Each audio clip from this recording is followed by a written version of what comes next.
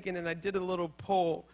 Some of the worst things that you can run into is an out-of-order sign. You ever seen those out-of-order signs when you're counting on something or you're really needing something and you go for it, and all of a sudden there's just a sign that's just saying this is not in use, this is not going to work out. So I took a very unscientific poll to find out what are the 4 worst out-of-order signs you can ever run into, and this is what people told me. The 4th worst sign you can run into is an out-of-order sign on the vending machine at your job when you left your lunch home that day. The 3rd worst, and I think this might be my favorite one, the 3rd worst out-of-order sign you will find is on the last parachute after everyone else has jumped out. That's why you shouldn't go jumping out no plane. The 2nd worst out-of-order sign you'll find is on that gas pump when your car is on E and you drove an extra 10 miles to go to that secret gas station that you think only you know about that has cheaper gas. And my favorite one, number 1, please don't kill me for this. The worst out-of-order sign is on the bathroom door at Taco Bell.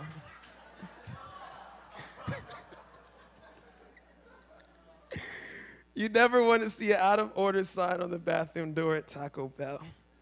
If you love your life, you probably should just never eat at Taco Bell at all.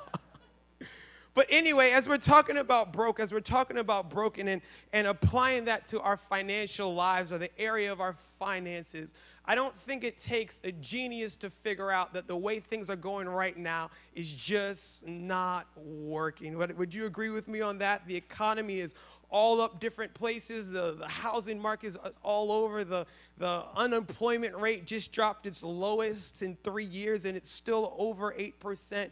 Things in the world in terms of our finances are just broken. The way that we're approaching finances in the world is just broken.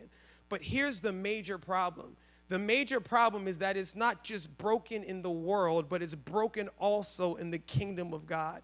You don't have to flip too far on Christian channels to see someone selling you some holy oil and saying, if you would just send, Psalms 555 offering to me, God's going to bless you above and beyond. And all God wants you to do is drive a Bentley and have a plane, and you just have to send this one-time gift. And either that or the other side is God wants you to be broke as a joke. Just give everything that you have to the poor. And we're thinking about heaven, and it's not about us at all. The church has come so far away from the standards and the principles of God to the point that the world doesn't even want to hear what the church has to say. And most people, when they come to the church, they're like, oh my goodness, what are they going to try to get me for now?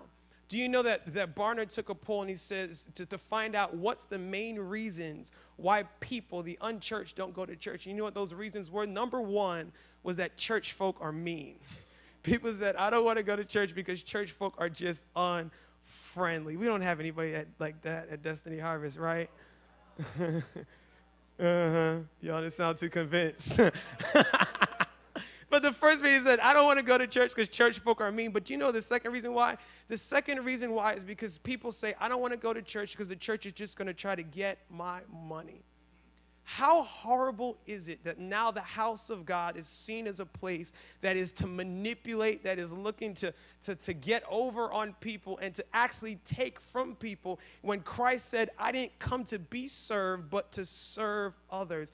I'm telling you, we've moved far away from the plan and the purpose that God has for us in this area. Our paradigm on finances is broken. Now, you may be sitting here and saying, hold on, Pastor Steve, I'm in college, I'm broke as a joke, I don't have a job, and I have no desire to listen to a 4-week series on how to spend money that I do not have. But here's the thing, I thought about you too. If you read the Gospels, Jesus spent more time talking about finances than he spent talking about heaven or hell. Can you believe that? He spent more time talking about finances than he spent talking about heaven or hell. And I was like, God, why is that? Why were you focusing more on finances than you were focusing on heaven and hell? Not because finances are more important, not because God is all about money, but because how we manage our finances says a lot about what's going on in our lives. And God says it's actually not about the money, but I'm trying to teach you a lesson. I'm trying to teach you a principle. I'm trying to show you what is most valuable valuable to me, which is not the finances you have, but what you do with the resources that God has given you. Amen? So if you would just bear with me, we're going to throw out 4 things that God is looking to show us, 4 things that God wants to transform in our lives and teach us about our finances. If you have your bulletin, pull out the little sermon insert and fill in the first blank. The first blank is this: it's a heart thing. It's a heart thing. Deuteronomy chapter 8, verse 2 says this: remember how the Lord your God led you all the way in the desert these 40 years to humble you and to test you in order to know what was in your heart, whether or not you would keep his commands. Do you know what God's number one concern is? God's number one focus is who has your heart. God is concerned about what is the number one desire in your life. When God brought the children of Israel out of Egypt, he says, I need to test. I need to make sure what their desire is, what their passion is, what they're running after with their life.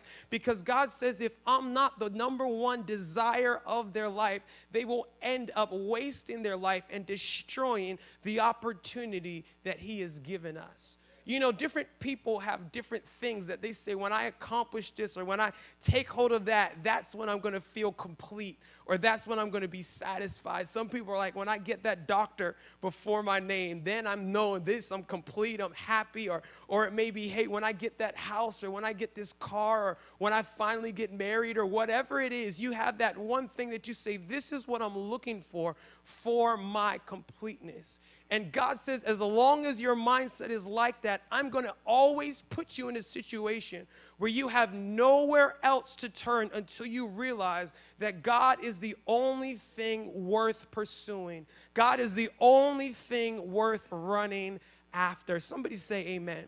Do you know, a lot of times, and this is not going to be an apologizing message, but sometimes as I listen to messages and I think about how the church is leading people, I think sometimes without even knowing it, we can send the message that church is all about what you can get, how God can bless your life. Just surrender to God and he's going to bless you. He's going to give you finances. He's going to fix your house. He's going to fix your marriage. He's going to fix your kids. He's going to fix your teeth. I mean, just pursue God and he's going to fix everything in your life. And that's true, but that's not why we pursue God.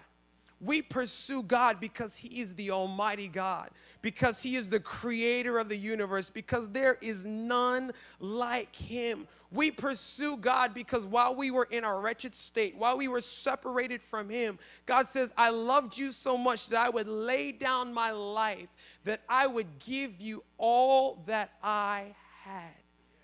And what happens is God says, I want to see where your heart is.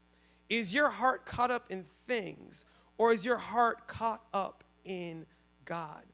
You know, a lot of times we think, you know, well, God wants me to have everything, or God doesn't want me to have anything. Can I be honest with you? God really doesn't really care what you have. What he cares is what has you.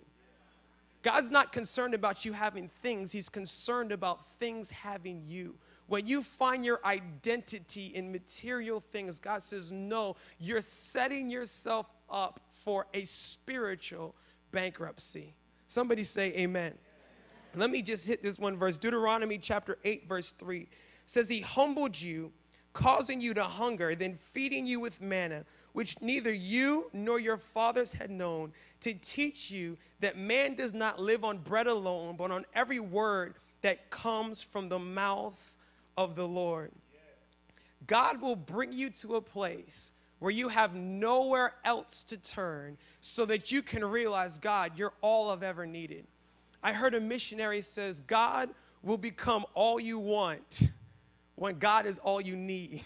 No, God will become all you want when God is all that you have. And when God is all that you have, you'll realize that God is all that you need.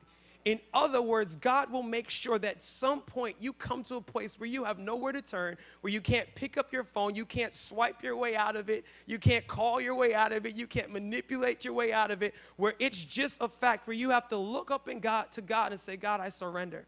God, I need you. God, you are the center. You are the only thing that I have to turn to. And can I just say this as a pastor instead of your friend? When God brings you to that place, stay there.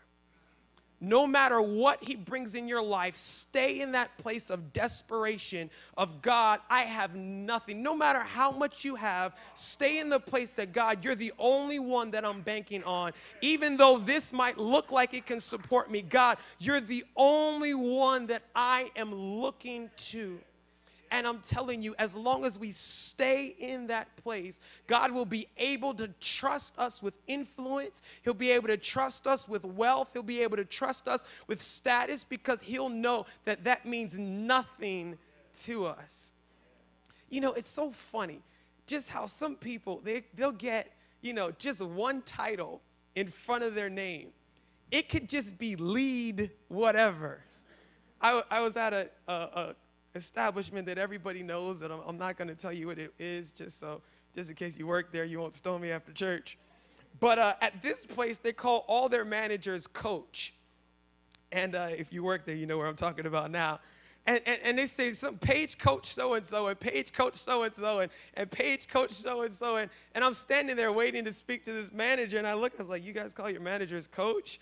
They're like, yeah, I don't know what all that is about. They just wanted to come up with something to make it feel like a team, so now we're just calling everybody coach. But there's just something about sometimes when people get a title, all of a sudden they begin to find their identity in that title, or they begin to find their identity in that GPA score and how many zeros are in your bank account. And God is saying, no, you need to find your identity in Christ. You need to find your satisfaction in Christ. You need to become complete in Christ, and then you become a candidate for God to be able to add things into your life.